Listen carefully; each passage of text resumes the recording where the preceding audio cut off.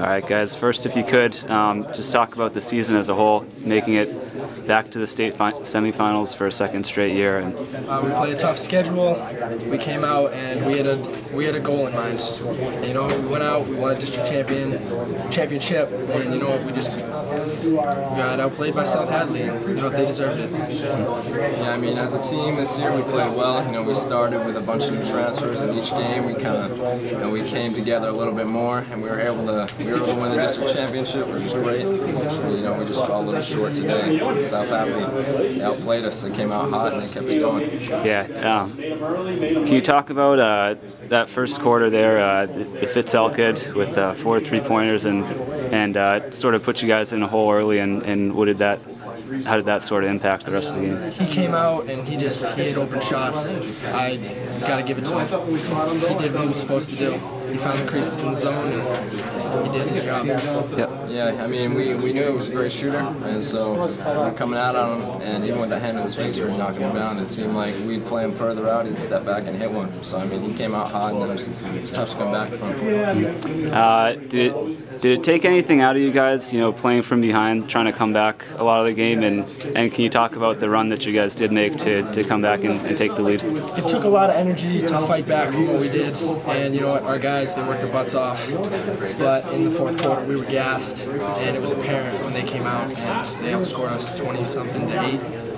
Yeah, I mean, we worked really hard. You know, we went up, I think, 2 or 3, and you know, we got to that point, and we felt like in the fourth quarter we were going to be able to pull it out. But, you know, they came at us, and it was just punch after punch.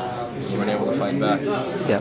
Austin with the 4 3-pointers. Has that sort of been your role as like the team's outside threat this season, or is that where you just hitting them today? You know, today I was feeling hot, but I'm one of the shooters on the team. Yeah, we have a great team as far as shooters go, and I'm one of those guys, I guess.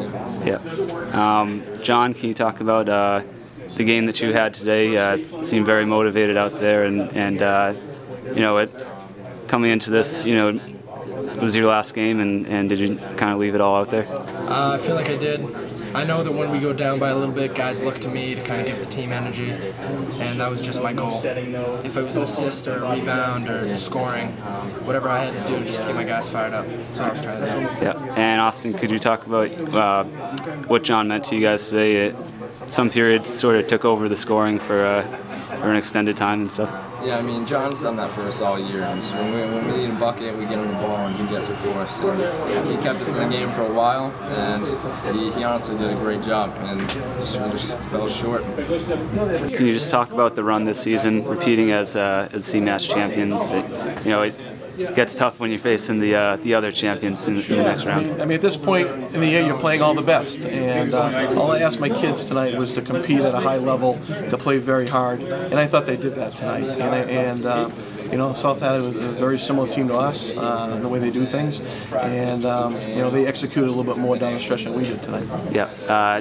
Two of the kids who did most of the scoring for you, can you just talk about the game Crawley had, and then Wood also an outside threat for you guys? Well, I mean, obviously in a game like this, you need leadership from your seniors, and Crawley and Austin tonight gave that to us tonight. You know, kept us in the game. They carried us when we were having trouble scoring, and you know, South Hadley just executed at the end a little more than we did. Yeah. Yeah. What happened there when, you know, you guys, you trailed for a lot of the game, but you came back? It seemed like there was some momentum, and then South Hadley really just made a run there toward the end. But yeah, I mean, obviously number 14 went off right away on us, you know, out of the gates. And when you have to play from behind like that, it takes a lot of energy. And you know, we played very hard to catch them, but again, you know, they're a good team, and they executed down the stretch, and they hit some big shots when they needed to.